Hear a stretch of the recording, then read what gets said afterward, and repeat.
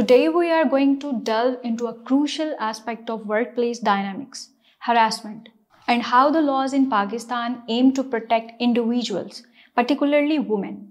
My name is Ikra and let's explore the Protection Against Harassment of Women at Workplace Act 2010. In Pakistan, the Protection Against Harassment of Women at Workplace Act 2010 was a significant step towards creating safer work environments. Its primary focus is to prevent harassment and to provide a mechanism for redressal if such incidents occur. The Act defines harassment broadly, encompassing verbal, non-verbal, or physical conduct that interferes with an individual's work performance or create an intimidating, hostile, or offensive environment. This includes unwelcome gestures, remarks, and any form of coercion. Now fast forward to 2022, where the amendment to the original Act strengthens the framework.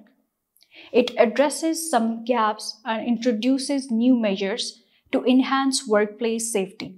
The 2022 amendment expands the definition of harassment to include cyber harassment, recognizing the changing landscape of our workplaces. It's a crucial update considering the increasing role of technology in our professional lives. What's remarkable about these laws is the establishment of internal complaint committees, ICCs, in organizations.